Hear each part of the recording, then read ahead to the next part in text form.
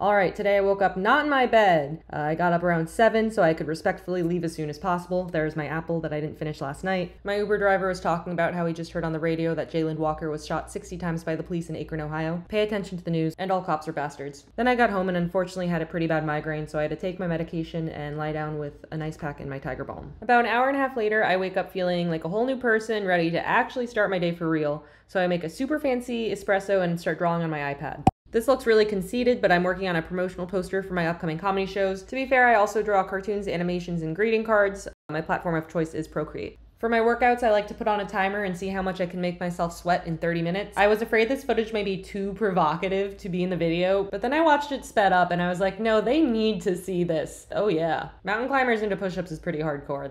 I'm proud of that. There I am being saucy. And then you gotta stretch. This is the best time to stretch because your muscles are all warmed up. Now I definitely need a shower, but surprise, I'm in a rush, so I just make myself semi-presentable. I'm blessed with natural beauty, so this isn't hard. I am currently on my way to have lunch with my friend Jane. So I'm waiting for Jane and I can see a storm's coming, which is probably why I got my migraine. I had a few minutes to kill, so I put on my gray sweatshirt and pretended to be Princess Diana. I met Jane in a diner in Lakeview. She's a Chicago native and had a long career in urban planning. I'd like to film and direct a walking tour / interview with her where we cover the history and development of different Chicago neighborhoods. Today we met to discuss interview questions and I'd like to start filming in 2 to 3 weeks. After walking Jane home, it started to rain, so I knew I had to book it. Putting my phone in my pocket, I accidentally caught this kind of beautiful footage, and here it is.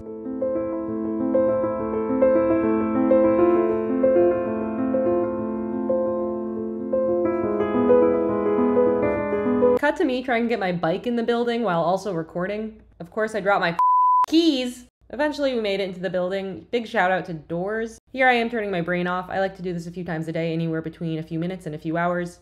Now I'm showering and you don't need to see any of this. Welcome to my office. Here is where I keep track of my current and future projects, and once they're completed, I move them over there. It could seem like I haven't done enough, but I'm working on these ones. This one I'm also working on. This one. This is what we're watching now. This one, and whoop, look at the time. As a weed enthusiast, I think it's super fucked up that despite being legalized recreationally in 15 states, 40,000 individuals are still incarcerated for possession. If you go to this Ben & Jerry's page, they have a pre-drafted email you can send to your state sender. It's super easy and I recommend checking it out. I'm on a storytelling show tonight, so I put my phone in this box to help me focus on writing my set.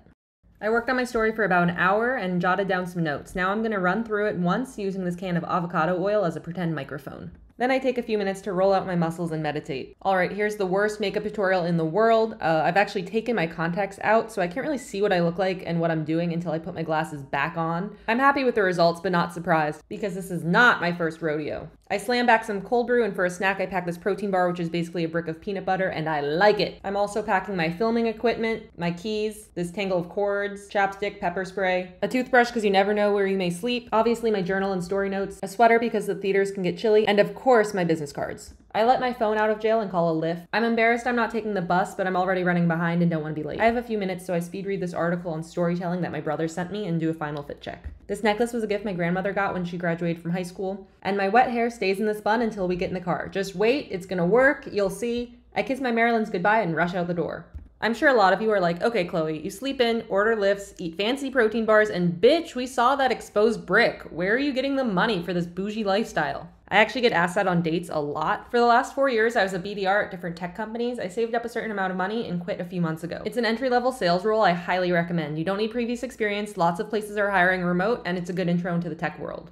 Now we're at the Lincoln Lodge. Don't be fooled by the creepy hallway and clown-themed bathroom. This venue has 3 different theaters they run shows in simultaneously, so it's a great spot to check out live comedy literally any night of the week. Tonight I'm on Campfire Stories hosted by these guys Mo and Gabe. Here I am 30 seconds into my set. You can tell it went well and I had a lot of fun with the audience. And the story actually takes place when I moved to San Francisco.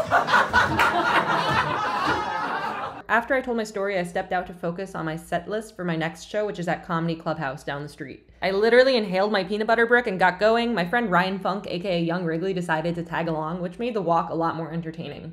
At this show, I'm first on the lineup. The host Aaron did a great job warming up the room, so I was really excited to go on. Here's a snippet of the crowd work I used to open my set. You've been in college, you're nice. Who made the first move? Oh, hell yeah! What'd you do? Just went in. You just fucking went in. Did you say anything? Or did you say about it? Then I decided to take a risk and closed with a brand new bit. You guys are the first audience to see it, where I roast all of my exes. So if you guys are cool is obviously a lot more to this joke, but the prop comedy killed, and I'm definitely gonna use it again soon.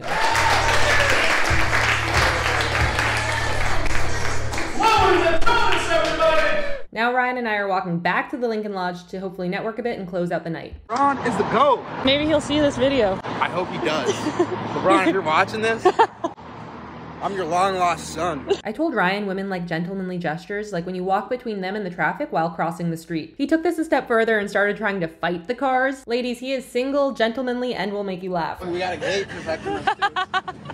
Then we found these pants. You boil that denim, they're back to normal. We had a drink at the lodge, but there wasn't much action happening, so I got a lift all by myself and headed home for the night.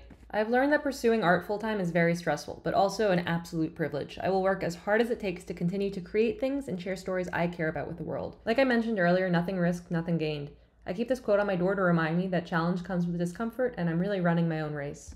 If anyone's thinking, Chloe, you do so much but barely eat, it's because every night I carbo load for the next day. Here I am with my hand literally stuck in a box of butter. Eating this bread was the most calm part of my day. Here are some more shots of the bread.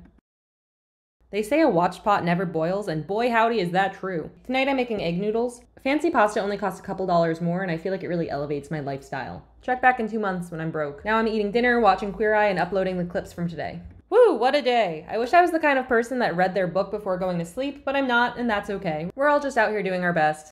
Let's see what happens tomorrow. Good night!